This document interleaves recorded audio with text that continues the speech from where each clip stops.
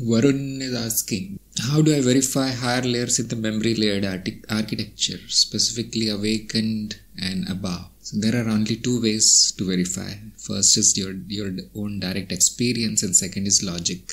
So the layer of awareness, awakened is not a layer. I think it is a state. The layer of awareness is the highest that can be perceived directly in humans.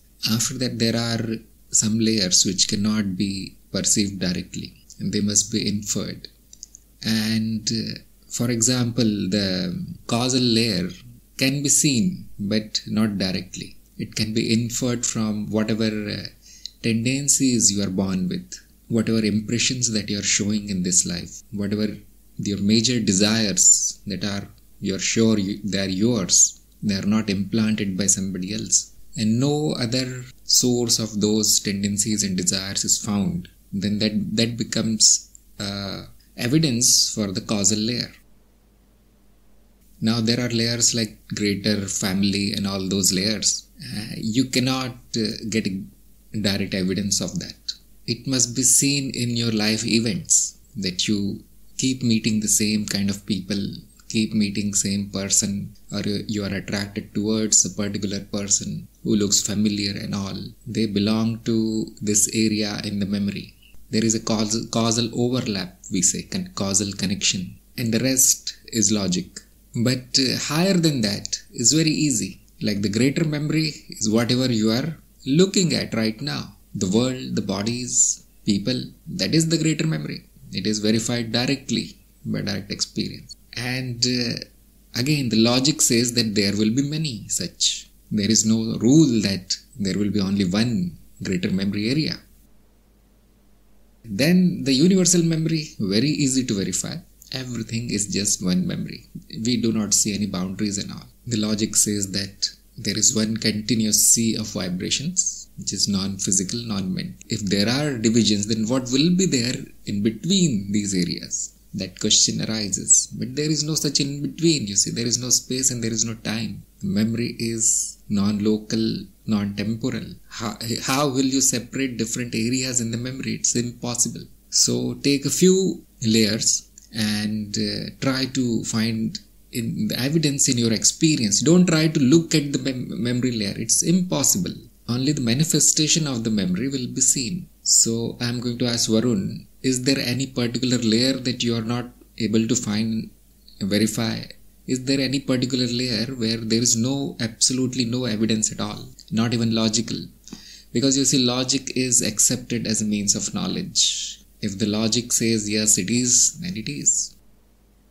And remember that if there is no evidence, then it does not exist. You can remove that layer from your model, but that is not important. It is important to know that the memory is layered like this. That is the essence of this program. The essence of the videos in the program is to give you an idea that look, this can be the structure. Yes, the structure can keep changing a little bit here and there. Hardly matters. If you get an evidence of another layer, you can insert it there. It is science. It keeps changing. Science always changing. Truth never changes. And these layers and all this, they keep changing. Pardeep is saying, I was going through nodes and layers of memory. Two things are there in awakened layer. Non-physical bodies, memory bridge for connection between causal body and lower layers. Can you touch upon what's there in them for a seeker? Have you experimented with reading causal body of others? No, there is no need to experiment like this, There is no need to read causal bodies of others. You can simply ask, what do they want? And that is the reading. So non-physical body is very simple. It is just projected body. If you have done the projection practices, you will get the evidence of it. Now, I am actually saying most of the time that this body is also non-physical. Is this body physical? I am asking Pardeep. The body you are witnessing. Yeah, that is what, That is how we get the evidence. This is also projected body. What happens is, when you get a separate experience of the projected bodies, then it is confirmed that this one is the projected. Because this one is also coming up from a memory, which is called the greater memory. There is nothing physical. And so, if one does not exist its opposite also does not exist. So nothing is non-physical.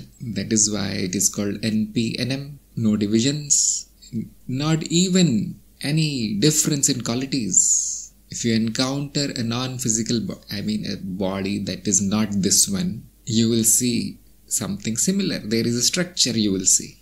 Some people have reported seeing a structure in their projected bodies. Just like we have this, it has blood, veins, arteries, bones and organs, nervous system. Very organic structure is there in this body. Many people have reported that the so-called light body, occult practitioners, has very fine structure. So everybody is most welcome to go and check. Method has been given. On the path of knowledge, if something cannot be shown, then the method is given. Because as you know, all your experiences are subjective. All are subjective. All are same, not physical, not mental.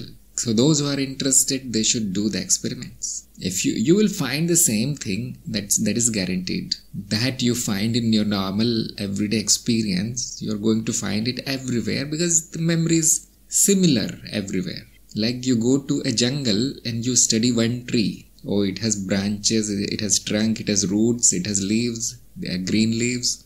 Sometimes there are fruits, sometimes not, flowers. And then you check one or two more trees just to make sure. And then you relax and enjoy the view. Because every tree is same way. Every world is same in the essential nature. Every body is same in essential, layered, functional, senses, memory, local memories, the ego, same. Everything repeats. The illusion is very big, but the good thing is repeats. Imagine if everything were unique. If every electron were unique, would you be able to study anything at all? No, there is repetition. That is what you will find in the whole manifestation. Actually, there is something interesting that I found. One scientist who said all the electrons are one electron. They are not only similar, they are not only copies. He says it is one only. Something which is amazing. Because how will you differentiate between two electrons? How? Exact match. Plus they are non-local, non-temporal also. So one thing is projecting as many. One pattern, many. The music is best metaphor for these things, you see. When you are playing a song, there are notes in the music. Now, you listen to the song, next day you play the same song. Will you say that today the note is different? Yesterday the piano that sounded is different from the piano that is sounding today, that I heard today. It is exactly the same note. You won't say that, I'm looking at something else. You will say, I'm hearing the same thing. So, vibration, same vibration everywhere. Number 2, memory bridge for connection between causal body and lower layers. There is already a memory bridge, otherwise the creature won't function. Otherwise, you will never get any impulses, desires, or there won't be much in the life. There is already a connection. That is why this creature is functioning. Remove the causal body, death. The bridge is so strong that if you remove the bridge, instantly the creature will die. And that is what is happening in the death. This connection is broken when the body becomes weak and unfit for more experiences. Eyes are not seeing, the ears are not hearing, and the stomach is not digesting, and the lungs are not breathing. So causal body says, okay, I had enough of this thing. Cuts the connection. And this puppet then takes few breaths and dies. So even birth is a process of making a memory bridge. Death is a process of deleting that bridge. Whenever you are doing the projected experiments, projection state, you are taking new birth. When you come back here, you are dying. For a practitioner, death and birth becomes like child's play. You can do it every day, twice, thrice, it does not matter. Then you get bored of it and you say, enough of it. Only when there is a need, you produce a body and do your job and you back in the non-physical. Causal body, should I not protect it? There is no I. Nothing needs to be done. Should I not feed it? No. Nothing needs to be fed. Why do we need to feed the physical body? Because, it is bound by the physical laws. But the causal bodies and other bodies that are more pure, that are not found in this physical world, will need nothing, no maintenance. Mother Nature maintains everything. Creatures don't maintain anything. Mother Nature has given enough protection. The creatures don't need to protect anything. Now, should I not form the memory bridges every time? No. Nature does it. You just watch. You are the witness. You are not the doer. Watch the play. It's very amazing. It is not going to go away. It is eternal. It's not also boring. Even though it is repeating, it repeats in different ways. There is this illusion of ignorance that keeps everything new and exciting. Feels as if it is happening for first time. But it's all a repeat. No recall of it. You don't remember it. So everything is arranged nicely, properly, perfectly. Enjoy. Parthib is asking which layer can project a form in order to experience you around. Everything can project, especially in the higher layers. That is what the diagram shows, that every layer has a corresponding projected body, projected structure. So we have the physical projection, which is your physical body. There is a possibility of something called the etheric projection, which is the projection of only the feelings, or you can say sensations. There is corresponding body to that can be projected, which means that can be activated. There is no separation like the classical occult people believe. Nothing comes out of the body. Only the attention moves in these layers. Similarly, there is a projection of the emotional body, the layer of emotions and so on around those areas. That is called the astral projection. And there is a projection of the intellect that will be called the mental projection. Similarly, the whole causal body can project. That is what is happening right now. Similarly, there can be a representative projection of the greater family. It is possible. The combined spirit of the tribe, we call it like this, can project, can come and manifest in the physical also. But obviously, I won't be able to give you evidence of that. It can take any form, sometimes animal forms, and these tribal people, they believe all these things. There is some truth in that.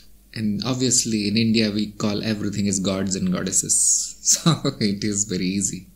Then the greater memory can project, which is called an avatar. Whenever an avatar is seen, it is a projection of the greater memory. It is sent for maintenance purpose, cleanup, and teaches something whenever there is loss of knowledge in something. Some are very vocal and bright and obvious, but most of them, they work in background.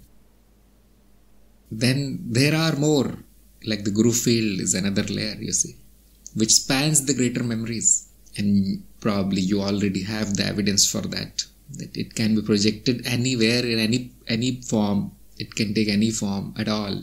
And the higher you go, the more active Guru field will be seen. In lower, not much.